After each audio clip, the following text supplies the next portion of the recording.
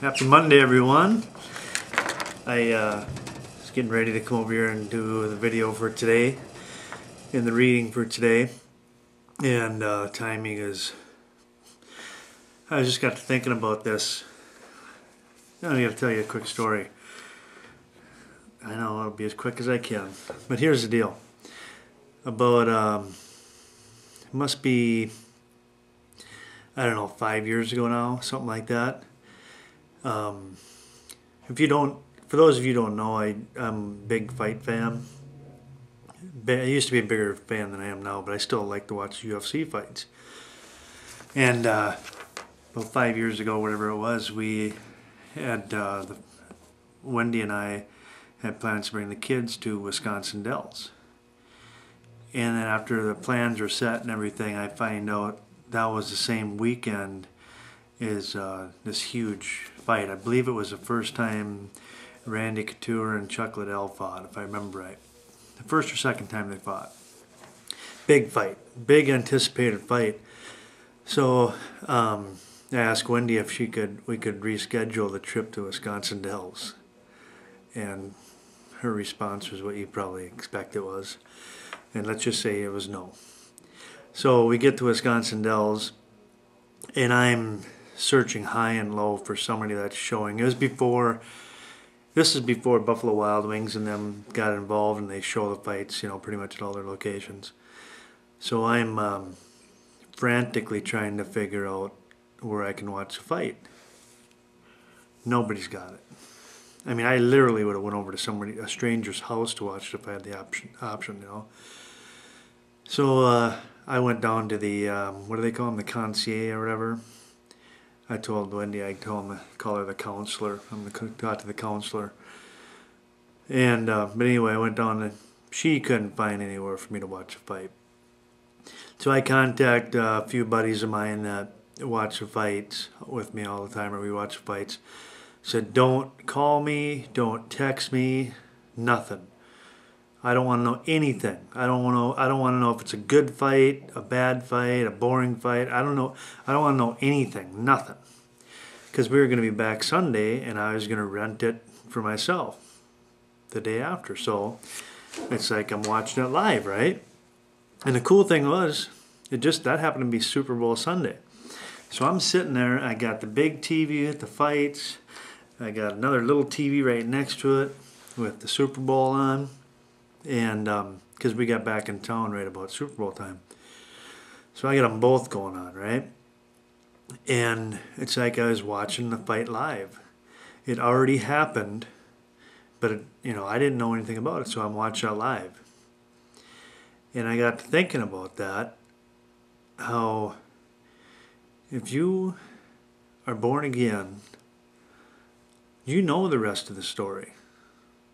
You don't have to wonder what's going to happen. He has already told us how the game ends. And the game ends like the Super Bowl yesterday ended. The Saints win. That's how it ends. You realize that?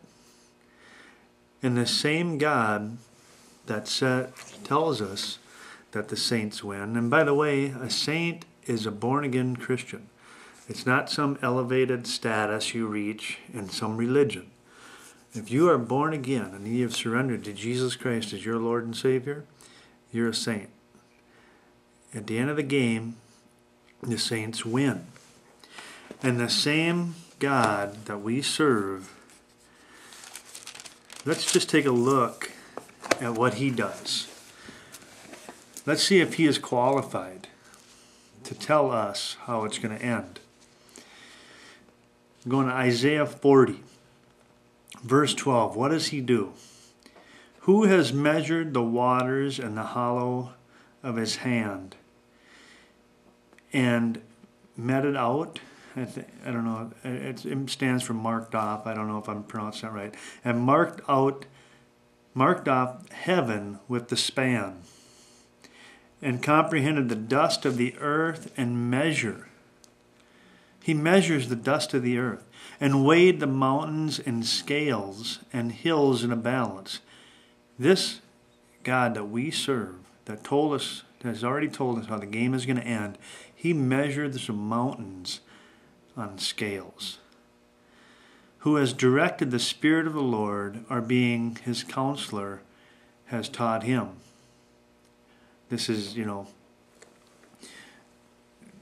Isaiah it's saying, who has done that? Who has directed him? Nobody. He has done this, right? With whom took he counsel, and who instructed him, and taught him in the path of judgment, and taught him knowledge, and showed him the way of understanding. Behold, the nations are as a drop of a bucket, and are counted as the small dust of the balance. Behold, he takes up the isles as a very little thing. This is nothing for him to orchestrate things. And this same God that we serve, what does he tell us about those that hope in him and are waiting on him? And man, the timing of this to get to Isaiah 40 for me was just perfect. And of course his timing is perfect. And even though he measures, what does it say? What does he measure? I get a great memory, don't I? Measures and weighs the mountains on the scales. Even though he does that, he thinks of us enough to be involved in every little bit of our life when we belong to him. And what does he say to us that hope in him and are waiting on him? He says in verse 31, but they that wait upon the Lord shall renew their strength. They shall mount up with wings as eagles. They shall run and not be weary, and they shall walk and not faint. Who is that? Those that are waiting upon the Lord. Peace. See ya.